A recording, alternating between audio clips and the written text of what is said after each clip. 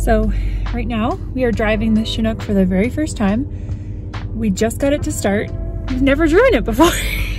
So Adam's gonna drive it and I'm gonna follow behind him to make sure we get it to the shop okay.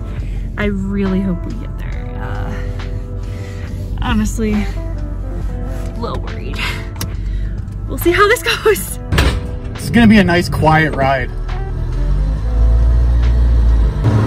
There it is. I can't see anything, so I'm just gonna send it here. Hopefully nobody's coming. All right. See you at the shop. Here we go.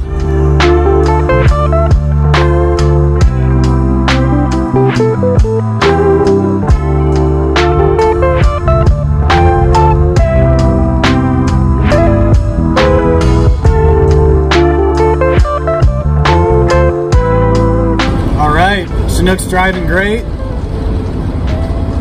So far so good. It's a little loud and a little horrifying going over 45 at the moment. I'm not gonna lie. Driving a 43-year-old camper with no front suspension down a mountain.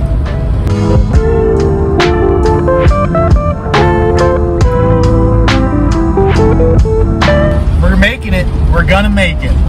I know. Oh! Oh! Okay. I hope I didn't pop a tire.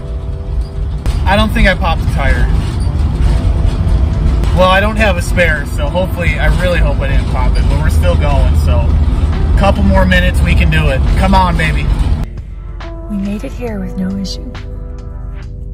All right, going in the shop.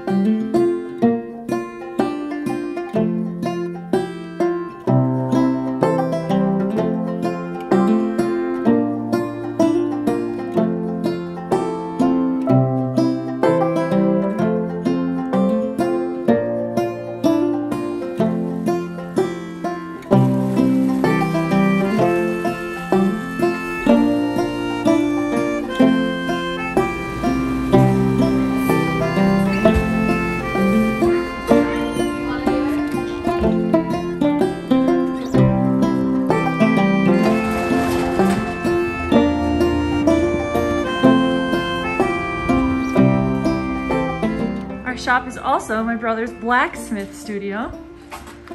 All right, show us what you got. Well, this is my woodworking side.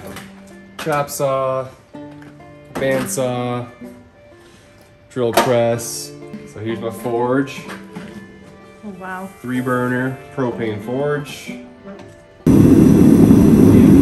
This anvil is from the 1890s. Wow. It's a hay button anvil, which is an extremely nice one. This is my giant leg vise. Oh, it's awesome. Probably also from about the same time as this anvil. Over 100 years old. But yeah, it's my shop. I get stuff done here. Today we're gonna be sanding the outside of this bad boy. Getting it ready for paint. We're gonna eventually put some fiberglass and Bondo and whatever on here. Up here too. That needs a little love. We're gonna try to get as much done as we can here. So we better get to it.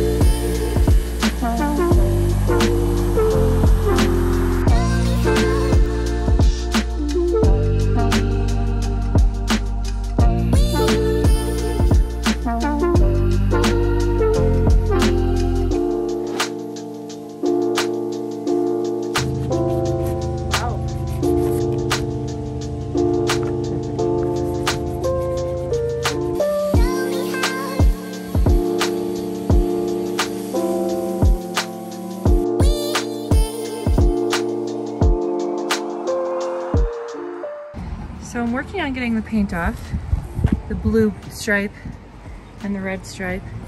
And underneath, it looks like it used to be yellow and like a maroon brown color, the original. Yeah, got a lot more to go.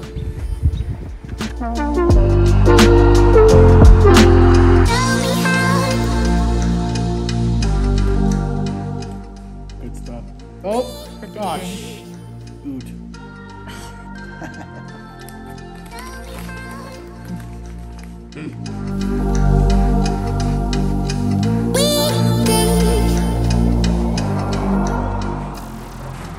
Got a lot more to do. Yeah, we do. It's gonna take days. Days.